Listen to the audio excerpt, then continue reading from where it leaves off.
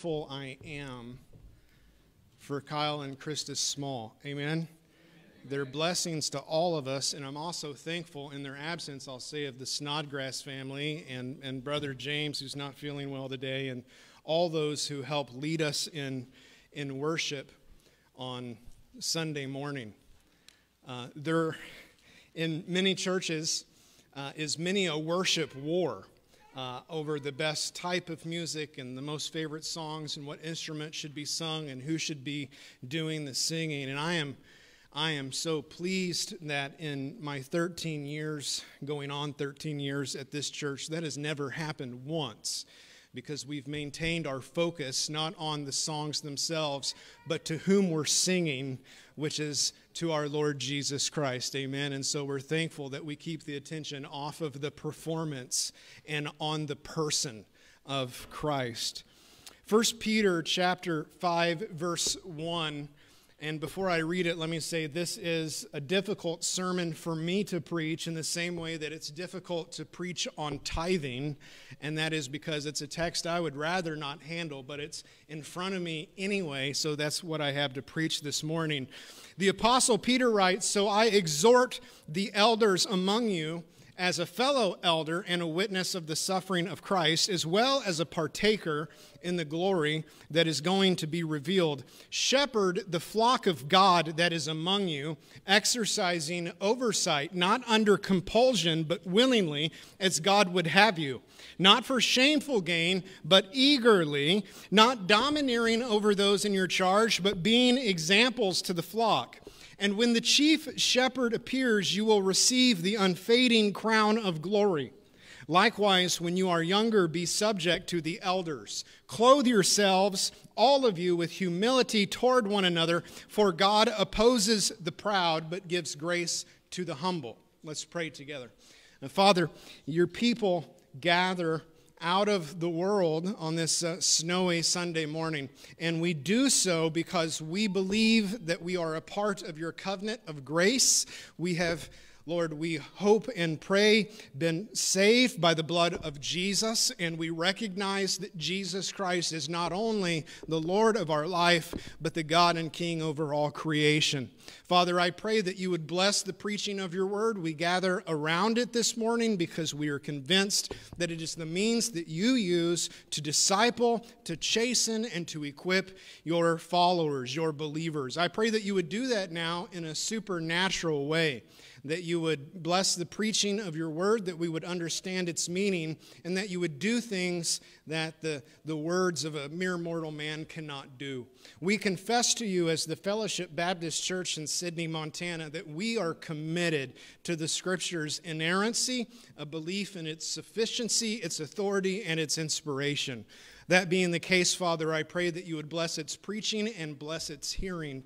And we ask that you would move today among us in the name above all names, Jesus Christ. Amen. Now, he begins here by saying, I exhort the elders among you. And so he is turning his focus from the congregations to whom he is writing to those who are leading the congregation, who are elders. And we'll get into that term in just a moment. But I want to recap, and it's all the more important I do it this morning than usual, a summary of what we've learned thus far in the book of 1 Peter and its overall purpose. The purpose of 1 Peter is to encourage a church during a troublesome time. And I began this sermon series at the very beginning of the great coronavirus panic of 2020. I thought maybe we could hear this. Maybe we should hear this, and this might be an encouragement to us. When a church is in a difficult age, in a difficult stage, and things are not going well, what kind of encouragement can the Bible give us so that we might persevere through the middle of it? Because as hard times come to our nation, to our culture, to our community, it is not enough for me, because it is not enough for God, that I merely survive in the middle of hardship. That's not good enough. I want to thrive in the middle of hardship. That just because the rest of the world is having a terrible time doesn't mean that I have to. And just because the rest of the world is having difficulties, it doesn't mean that I'm subject to that, because my God is the one who runs this world. And if he wants me to be safe and prosperous in the middle of danger and difficulty, then my God can certainly choose to do that. And so the instructions that we find in the book of 1 Peter are important for us as a church so that we remain faithful, so that even if Jesus returns and there is no longer any faith anywhere left on the entire earth, he will find some at least remaining here among us. That we will be the last ones standing. And that's not hubris on the part of the pastor of the Fellowship Baptist Church in Sidney. Every local congregation should have the exact same prayer. Every local congregation should have the attitude as they go into worship: if the rest of the world falls away from the truth of God, we will remain standing even if we are alone. And that's what the book of 1 Peter is about. And so now, with that in view, what the point of 1 Peter is, so that we remain strong in the face of adversity, he gets to a very important point. And that very important point is directed towards the elders of the church. That is the leader of the church. Now, before I go further, I want to explain what this term elders means. It's where we get the word presbyteros, or presbyters. If you've heard of and I'm sure you all have, the Presbyterian church. I don't mean to patronize, of course you have. But that comes from the Greek word presbyteros, and it means one who is older, although in the context of the church, it's not just about age. It is about age. But it's not just about physical age, but it's about the length of time that someone has proven themselves as being faithful within the Lord.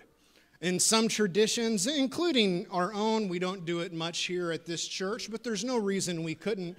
People will refer to the day that they were born again as their second birthday, when they were born again. And they'll say, this is my second birthday. In other words, what they're saying is, I was converted on this day back then, and in Christ I'm 13 years old, or 30 years old, or 40 years old. It's a tradition that's neither right nor wrong. The concept of elder here is one who has been given spiritual authority on account of their years of faithfulness to God. It is about one who is expected to lead the church. And he says, so I exhort, and this is a word of emphasis. Like, it's not just an offering of advice. It's a bit of a command mixed with encouragement. I exhort the elders among you as a fellow elder and a witness of the suffering of Christ. Let me stop there. So Peter's identifying himself with the elders of the church. He's saying, I'm also an elder, and I'm exhorting you as a fellow elder. But then Peter goes on, and he exhorts them in a fashion that they cannot duplicate, most of them. He says, a witness of the sufferings of the Lord Jesus Christ. As an apostle, even more so than an elder, he was an eyewitness to the crucified Christ and the resurrected one. And that was one of the prerequisites for serving as an apostle. And so when he says, as a witness of the sufferings of Christ, he's actually saying, I exhort you as an elder and as an apostle.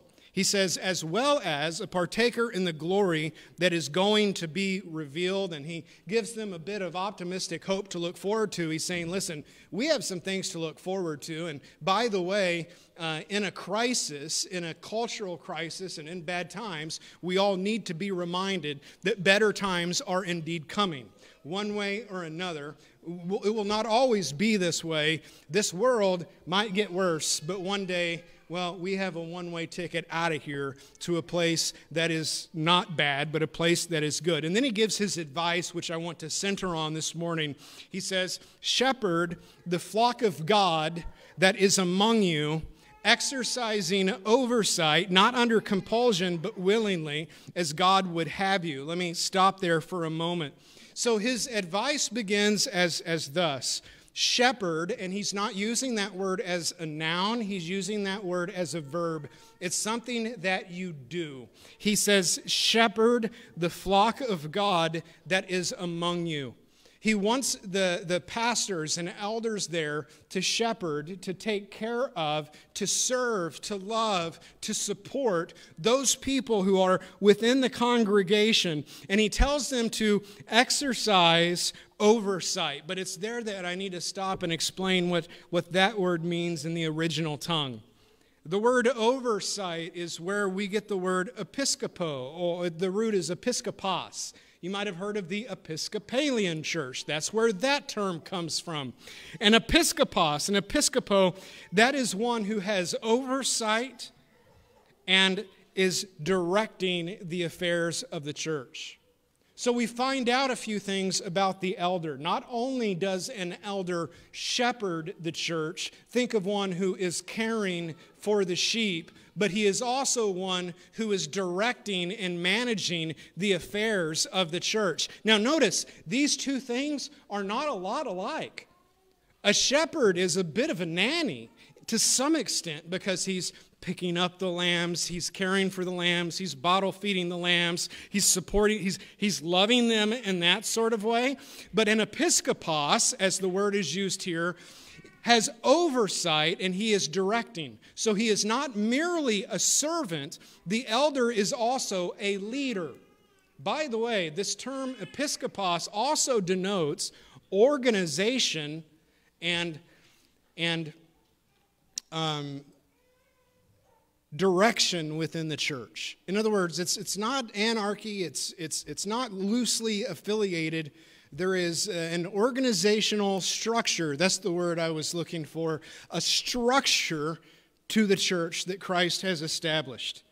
Now, Christ has given to the church elders and pastors.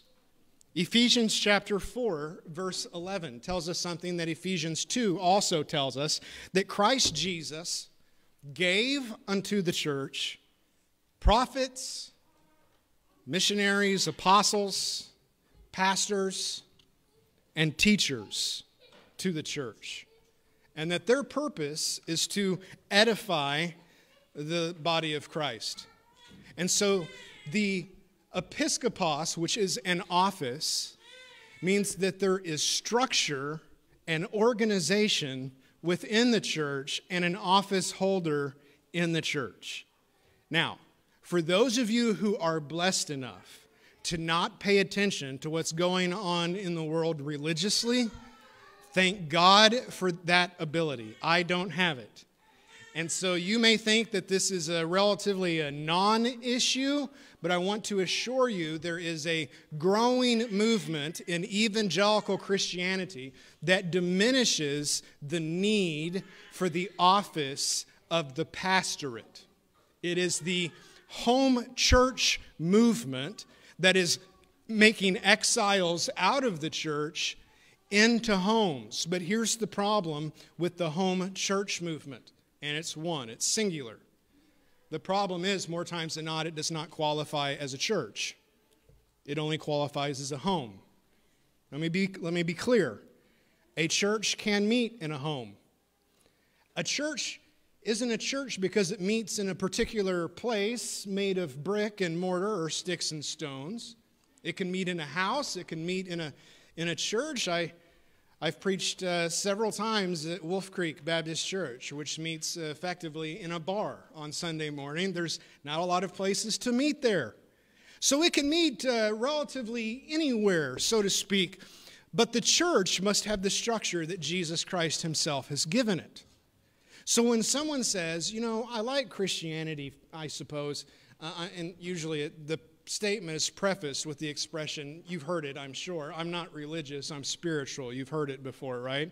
I like to say I'm not spiritual, I'm religious, and turn that around. The scripture does not speak of religion as a negative thing, but as a positive thing. For example, the book of James says that true religion is caring for orphans and widows and the poor. In that respect, I am religious. Mark it down. All right? We have a religion, and it's the one of Christ. But the issue for many people is that they would say, I'm just not into organized religion. I like spirituality. I don't like organized religion. At which point we just need to say, then you're not a fan of Christianity, because that religion was organized by Christ. And he organized it with elders and deacons in every congregation. He organized it with doctrine and policies given to us in the Scripture, with standards that is called biblical discipline. He's organized it in every conceivable way. By the way, what is the alternative to organized religion? Disorganized religion? I'm pretty sure God's not a fan of that, because the Scripture tells us that God is not a God of disorder, but God is a God of order. And there's a movement to drag the church away from its organization. Sometimes it is also said, I don't like the established church or the establishment. Again, I don't like anything that has been improperly established, but I want exactly what Christ Jesus has established. There's a principle for that, or rather I should say a reason. There's a reason why we're seeing a move of Christians away from organized religion and into their own home, for many people, cult. There's a reason for that. Twofold. Number one, they are tired of reading the Scripture like an adult and coming to church and being taught the Scripture as though they were a child. Part of it is the patronizing, sophomoric, juvenile, children's church put on for adults in many congregations, where they act as though you have a third grade reading level and can't understand anything about the Scripture, so they need to use visual aids, talk slowly, and leave their speeches to 10 minutes. And by the way, if you were catechized in some of those churches, that's probably about as much as you can handle. But there's a second reason. The second reason is not as generous. And that is because there is a general principle at play. Jesus mentioned this principle in Matthew chapter 26, verse 31, in which he told the disciples, "You will fall away from me this night, for it is written, I will strike the shepherd, and the sheep of the flock will be scattered." Beloved, when the church is under persecution, when it is being mistreated and maligned, when it becomes unpopular to be a Christian, when your views become dangerous to the world, possibly even criminal, when it starts getting real in this world for Christians, as we gradually get closer to the return of the Lord Jesus Christ, that is no point in time to go without biblical leadership in your life. That is not the time to scatter sheep or to remove the shepherd in a time of hardship for the church. That is when leadership is needed more than ever, right then. There are times when, as a pastor, I have to give very little direction at all. Everything is good. There is no problem. Everyone knows their role. Everything is going along swimmingly. The same thing goes for my household, where it just goes. There's no issues or problems. But when there's a bump in the night, that is the time when you want a leader in the home. Amen? That's the time when you need strong leadership. And he is encouraging the church, do not flee from the pastor. Do not run from the leadership. Do not forsake your duty to be a pastor and a leader in the midst of those hard times. It's more important than ever to show leadership to the flock of God in the midst of difficulty. I saw a website article just this morning, before I got out of bed, of a home church gathering starting around the country, and the line said by the author and the organizer of the home church was, as Jesus returns, the church will need to go underground. We'll need to meet in our homes, away from any type of organizational structure. And I thought that is precisely the opposite of what the Word of God teaches. The Scripture says, forsake not the assembling of yourselves together, and it's all the more important as that day of Christ's return draws nigh. Why would I go underground when the Scripture tells me not to hide my light under a bushel? If you think that making Christianity illegal will make our church go underground, you got another thing coming. Give me a ladder. I'm getting higher, not lower. The church of God shines in the midst of difficulty. It does not hide in the midst of difficulty. And if there ever comes a day where it is illegal or criminal to worship the Lord Jesus Christ, then may our blood reap some martyrs, because it's going to spill. There's no other way around it, because Christ is worthy of it. But that's going to take some degree of leadership. And so he says, shepherd the flock of God that is among you, exercising oversight. And this needs some explanation. Not under compulsion, it says, but willingly. And honestly, I've thought for many years, what does that mean? Not under compulsion. And so I had to do a little bit of word study this week. The term compulsion is anakastos, and it means forcefully, but let me give the context here from the commentary, which says this, and I pray that you're given ears to hear this and understand it. What does it mean the pastor should not leave under compulsion? Because the first thing that I think of is the pastor should not be harsh, the pastor should not be heavy-handed. By the way, there is truth to that the pastor should not be harsh and the pastor should not be heavy-handed. It's also true that if a man or a woman is a leader, rarely do they need to remind people of it. Let me say that again. If a man or a woman is a leader, rarely do they have to remind people of it. People already know it. The person who has to go around flaunting the leadership card is probably a poor one. People naturally follow leaders if they trust them. Here's what the commentary says. Why should this exhortation be given so prominently?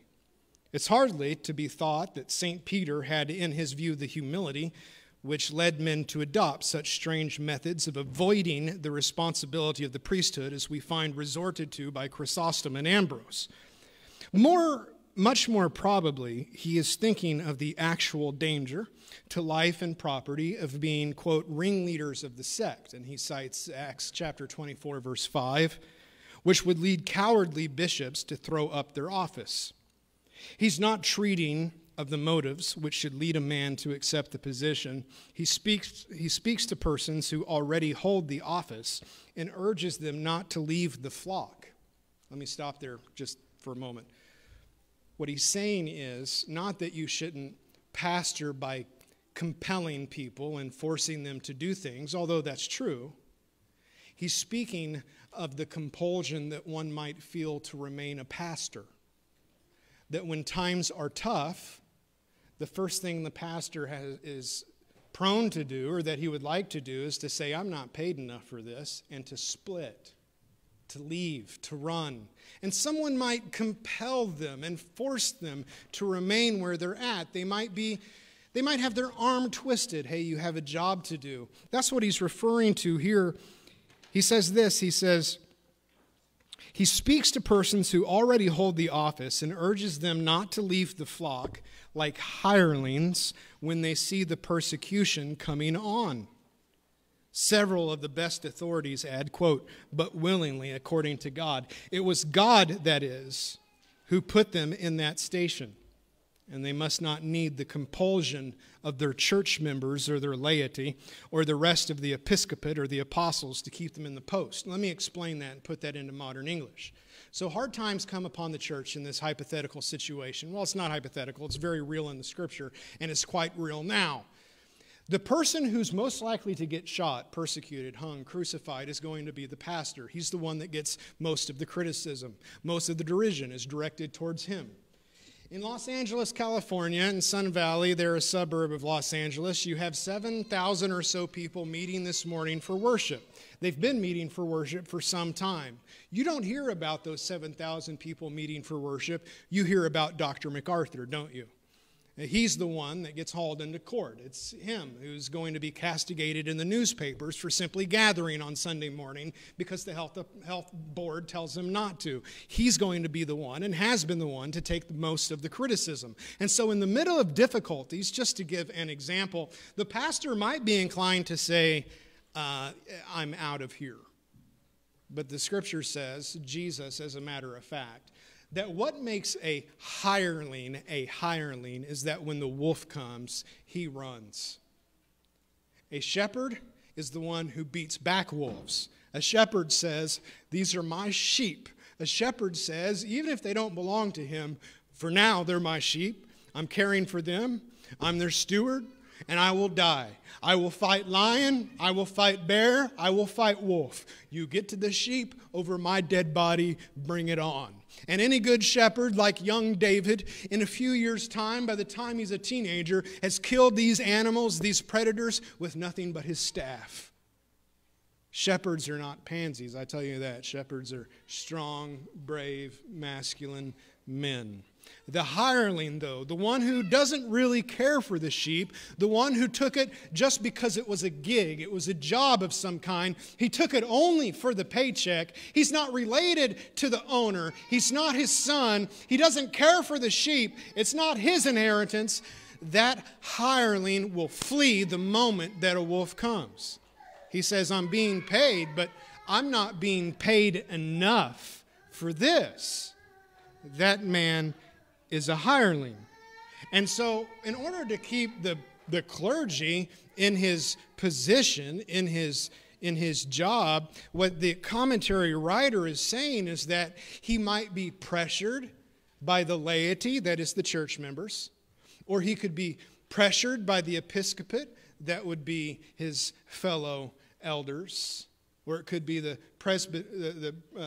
presbytery, again, his fellow elders, at least in our, what I hope to be biblical tradition.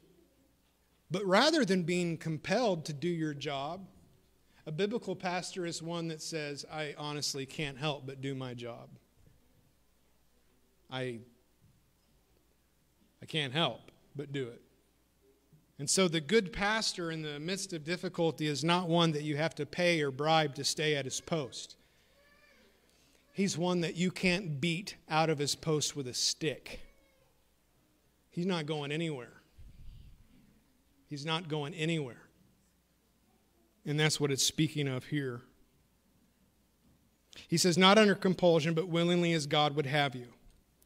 And he says, as God would have you, which reminds me of yet another verse. Hebrews chapter 13, verse 17.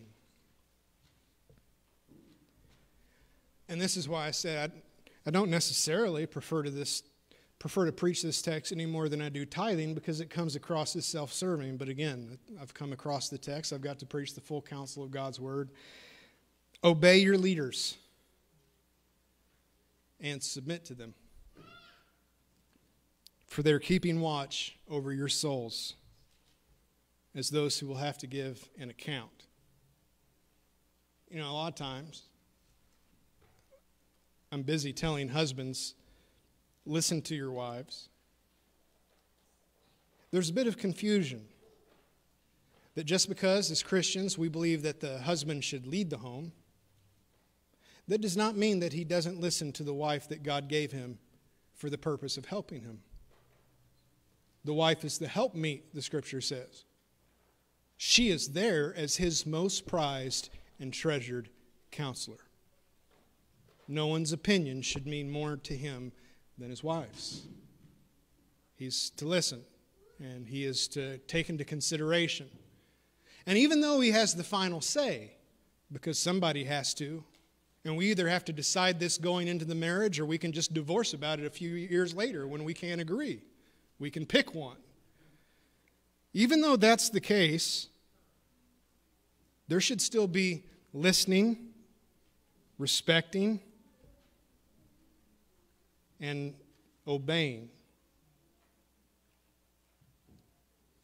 The obeying that's happening here in Hebrews chapter 13, verse 17, is from parishioner to pastor. But as I've often clarified in the past, this doesn't mean that the pastor is entitled to come and tell you how to live your life. It's none of my business what time your kids go to bed. It's none of my business what kind of shoes you wear, what kind of car you drive. And the last thing I want to do is get into your personal business. On occasion, I'll have to. If you're being riotously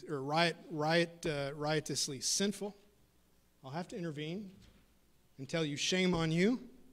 That's what church discipline is for. But in terms of the details of your life, I don't care. And I'll tell you right now, I've made that mistake in the past where feeling pressured to intervene in people's lives, where frankly it was none of my business to intervene in people's lives. I don't want to make that same mistake again. I want you to live your life. I want to be able to lead you by example. But there are times, frequently, when I have to approach someone and say, this thing you're thinking about doing is dumb. Don't do that thing. That's a bad idea. And I can't necessarily chapter and verse it. I'm just on the outside looking in saying this is a bad idea. And I'm going to be honest, I've been wrong sometimes. But I would say 9 times out of 10, that whole story ends with them coming saying, I should have listened to you. Well, you know what? Just like God gives you a wife to listen to, men, and boys and girls, just like God has given you parents to listen to, God has given you a pastor to listen to. God has given you shepherds to listen to. It does them no good to give you bad advice. They have every incentive under the sun to give you good advice. So listen to them. Don't discount their opinions. And here's the thing. Even if you can't necessarily take their advice, would you please listen to it and take it into consideration? That's what pastors are for. That's why they're around. That's why God gave them to you. And before you make life-changing decisions, please consult your spiritual elders. Make it easy on you and them in the end. Listen to that advice.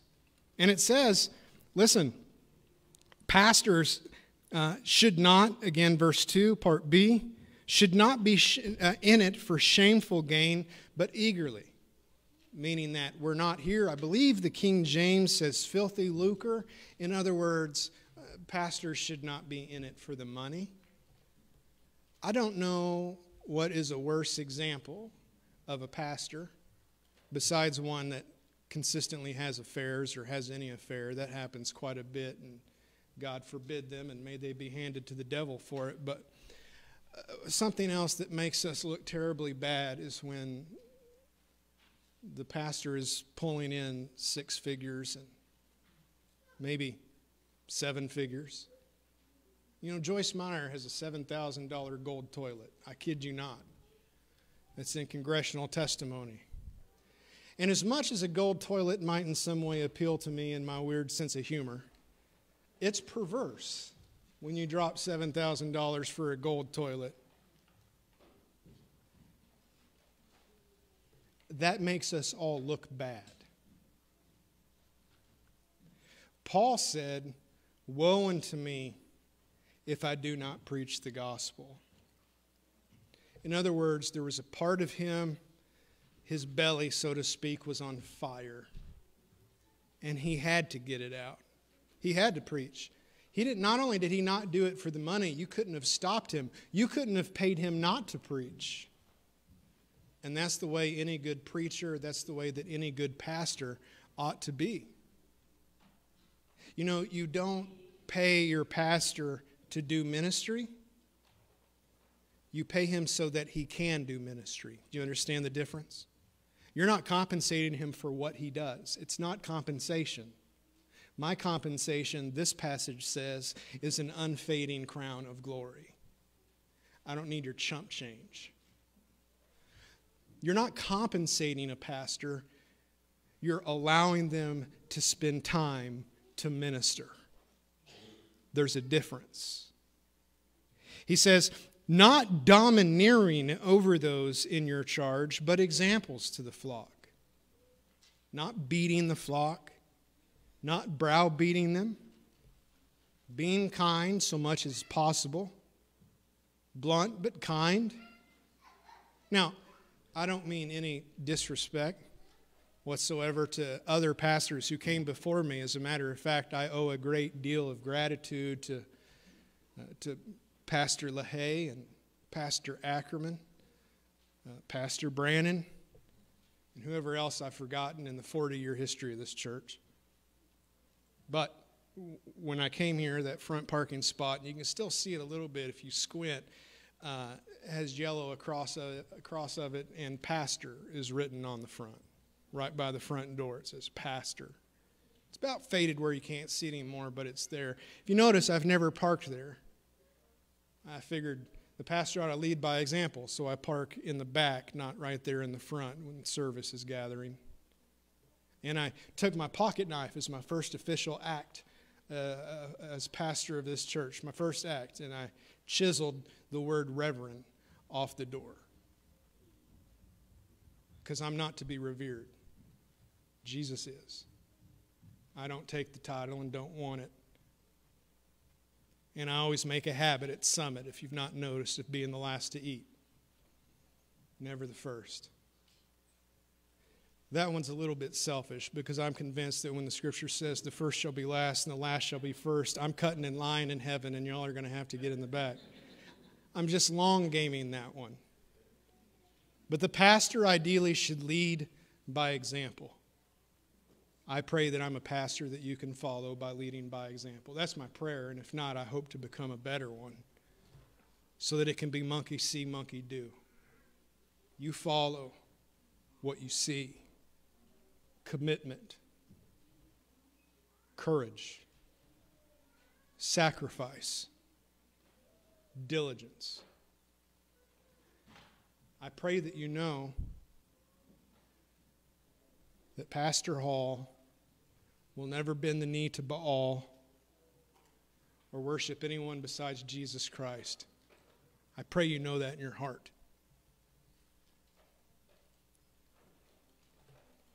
But the reason I pray you know that is so that you know that if it ever comes to it, I'll not be alone, but you'll stand with me. So that in the end, God's elect, His remnant, will have nothing to be ashamed of. And that one day, when we open our eyes in glory, our Savior, who we have sung about, and preached about, and told people about, but never seen, will see. And He'll look at us and say, "Well done, good and faithful servant," as opposed to, "Depart from me, I never knew you." Might we live our lives in such a way that we know that our Savior will say, "Well done." You know, there's not a day that goes by that I don't wonder if my dad is proud of me. Everything I do. I'm 39 years old, and everything I do, I wonder if my dad be proud of me. And he never says it. We ought to live our lives in that way in respect to God. Everything we do, we should think to ourselves, does this glorify our Maker? Is this what He would have us to do? Because we should want our celestial Father to be proud of us in what we do. Verse 4, when the chief shepherd appears, you will receive the unfading crown of glory. You know, I heard one time the pastorate called the glorious burden, because the job is certainly glorious, but it's also a burden. It's a bit of an honor to be able to stand in front of people and to talk and have them sit and listen. Most people don't get to experience that. And I usually get a card or two for Pastor Appreciation Month, which is nice, and sometimes a Christmas gift. That's nice. I suppose there's some honor in that. Now, the days of pastors being honored in the community are pretty much long gone. That was something that our grandparents experienced that we don't now. Now we're treated like used car salesmen for the most part. Not a lot of glory in it. And it is surely a burden as well. There's a lot of burden with it. Only in the last year have I finally been able to turn my phone off at night or put it on silent. For about a decade, I just could never find my courage to do it, because I'd be afraid that one of y'all would get sick in the middle of the night or die or kill yourself or get killed or have a car accident or something tragic. And that lives with you 24 hours a day, 7 days a week, all week long, every week of your life. Spurgeon one time said that of Jesus, and I'm not quite sure what exactly he was looking at to say it, but he was Spurgeon, so I'm sure he had a reason that they thought Jesus was 50 years of age when he was only 30, and Spurgeon's point is that a pastor will usually look well beyond his years, because this is a job that will stress you out. And I'm stressed out terribly. But I'm going to get an unfading crown of glory. And the scripture doesn't say here, but it tells us in the book of Revelation what we will do with that crown. And it says that we shall cast them at the feet of our Savior. It's not for us to wear. It's for us to give to Him. That even in heaven there is only room for one King, and His name is Jesus Christ. He gets the crown. Now, I was explaining to a former church member this week, I'd say his name, but it's not my business to share, moved away. I was thinking about becoming a pastor. And I explained to him, it's not the church that calls you as a pastor. Now, I know the church has a vote to call somebody as a pastor. It's not the church that calls someone as a pastor. It's God who calls someone as a pastor. And the church votes to see if they recognize that calling or not. Because the scripture says to us, again, I got distracted earlier, Hebrews 13:17, obey your leaders and submit to them, for they're keeping watch over your souls as those who will have to give an account. And then here was my point. Boy, did I get distracted. Let them do this with joy and not with groaning, for that would be of no advantage to you. And the scripture goes on to say that it is God Himself, the Holy Spirit, who has made us an overseer of the church. Who makes the pastor the pastor? The Holy Spirit is the one who makes us an overseer. He appoints. He removes. And if it's God who gives you that function, you best do a good job at it. And if that's not you, you'd best respect that. I would encourage you in this as well, and that is, no matter, I could drop dead tomorrow and you'd have a different pastor. So it's not just about me, it's about anybody. When it comes to the men of God that bring the Word of God to your family every week, if you have something negative to say about him, don't say it in front of your children. They need to look at the pastorate as a position, one of honor. If not for the man, at least for the office that is held. Not of reverence per se, but certainly of respect. And in verse 5, he says, likewise, you who are younger, be subject to the elders. Listen to them. Why? Because they've been around the block a time or two that you haven't. You don't know everything. And then he says, clothe yourselves, all of you, with humility towards one another. For God opposes the proud, but gives grace to the humble. Okay, so first he says, I exhort the elders among you as a fellow elder. All right, so he's speaking to elders. Then notice how he just got done saying likewise. Likewise, young men, so he's turning his attention from pastors to young men. And he's like, you need to listen to your elders. And then he turns his attention to everyone, and he says, let us all clothe ourselves in humility, because God opposes the proud and gives grace to the humble. You know what that one means? that means we all need to get along on the grounds that we recognize no one is perfect and we should all be humbled before God. Pastor, deacon, layperson, newcomer, church attendee, Sunday school superintendent. I don't care what function you have. If you're in the family of God, clothe yourselves with humility, just like you would in your own house. Here's why. When other people come to your house, you want it to look nice. You've got a good, it's presentable to the public, and you got a way of presenting yourself to the public in which you look pretty good. You might have everyone fooled except for the people in your family.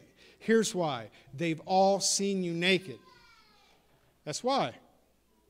They've all had to walk into the bathroom after you just got done using it.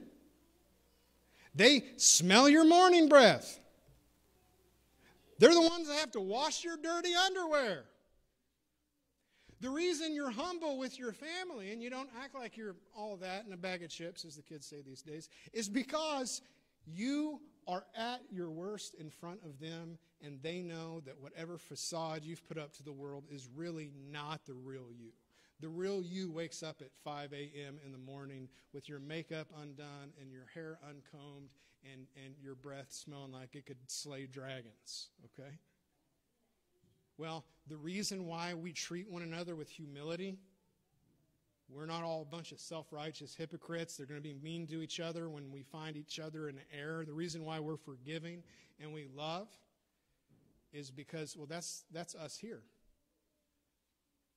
I mean, short of the morning breath and bathroom experience, that aside, we see each other at each other's worst, because there's one thing in common that each and every single one of you have with me when you stepped into those doors this morning. Here's what we all had in common.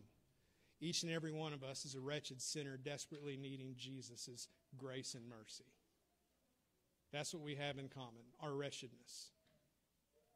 In other words, like not in a literal sense, but spiritually we see each other naked. Spiritually. We understand how imperfect we are. Because James says, when you sin, confess your sins one to another, and we will happily confess those sins that we might be forgiven of those sins, so that we might be given grace. But that acknowledges that we are indeed sinners. And so we clothe ourselves with humility. And I heard a brother in Florida, my brother Edgar, say a line that really impressed me this week over dinner. And he said, at our church, this was his expression, we fight hard for our unity. Think about that expression. We fight hard for our unity. You know what that means? That means we will wrestle and scrap with each other in order to maintain unity. Doesn't make a lot of sense, does it? It seems kind of counterintuitive. But if you've been in church more than for a few years, you know exactly what I mean, don't you? We're going to fight hard so that when we come to church next Sunday, we may have our differences, but we also have the thing that ties us together that cannot be broken, and that's the blood of Christ. So, that being said, to tie it back to the original purpose and meaning for this epistle, 1 Peter, when we go into difficult times, we should aim to listen and to, as much as possible, obey our elders.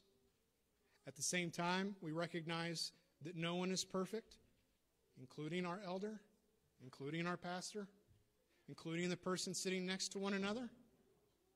And we will struggle together to maintain our humility and love.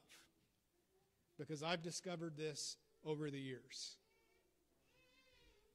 We can handle, me personally, let me just say me personally, I can handle anything the world throws at me, or at least I've been able to thus far. And usually with a great deal of fun and mockery involved in it. I don't fear the world at all. But when there's difficulty and disunity within the church, it breaks me. And I don't want to have anything to do with it. And so as we go into a world where we will very much see a polarization between the people of God and the people who are not of God, and there might even be bloodshed on account of it in the future, we must realize that the church and the people of God is a place where we feel safe, a place where we feel loved, and a place we are unified, and a place, most importantly, where we know that we are at home. Let's pray. Father, we thank you for giving us this passage, inerrant and inspired and sufficient and authoritative, and I pray that all four of those things would take root in our heart. Bless you for these people, Father. And I pray that you might lead us to a biblical model of ecclesiology, of church, that we might use it to magnify and glorify you. And we praise you in Jesus' name. Amen. I'm going to have the deacons